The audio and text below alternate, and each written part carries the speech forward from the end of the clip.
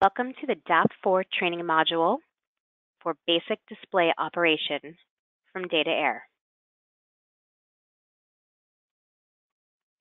In this session, you will learn how to navigate the screens, access the menus, change settings, view alarms and logging, and turn the unit on and off. When the dap4 is first powered up, this screen will appear. Pressing the escape key will bring you to the main status screen. This is the main status screen. Pressing the menu key will bring you to the password screen. The password screen allows access to the menus. There are 3 menus that appear based on the password you enter: user, service, or factory. Entering no password by pressing the enter key 4 times will cause the user menu to appear. There are many choices on the main menu. You select the main choice from the menu using the up or down key to move it to the center position, the one with a black background. After you select the menu you want, press the enter key to open it. In this case, the Set Points menu is being selected. The first screen in the menu will then appear, and the cursor will be flashing in the upper left-hand corner. Pressing the enter key will move the cursor to the nearest setting. Notice that the cursor is now next to the Set Point setting. Pressing the up or down key will change the value of the setting. If you hold the key, the value will automatically begin increasing or decreasing at a faster rate. All settings have a minimum and maximum adjustment range. Once the desired setting is shown, pressing the enter key will store the new value and the cursor will move to the next setting. Pressing the enter key will cause the cursor to move from one setting to the next until it is back to the upper top left corner of the display again.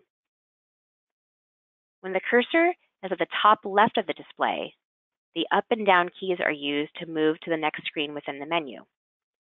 After the last screen in the menu is displayed, the first screen will reappear. The number of screens that appear within a menu is based on the features and optional equipment installed on your unit.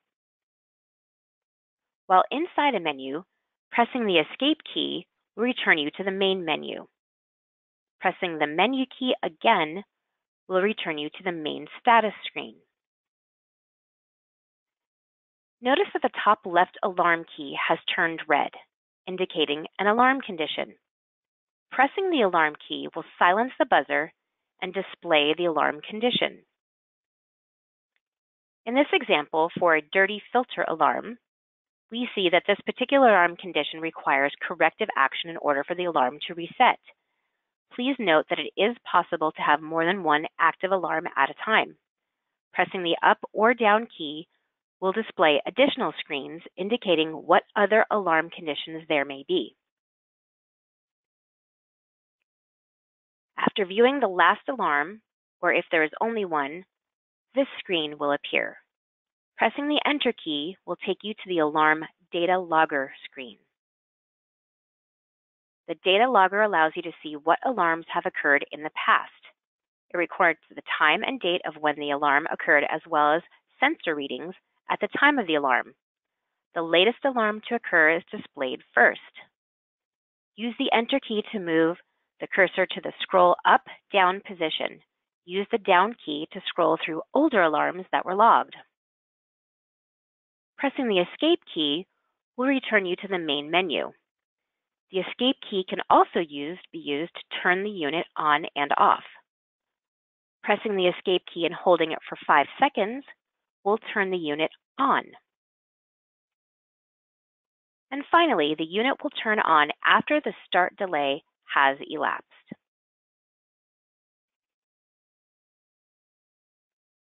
This concludes this session. Thank you very much.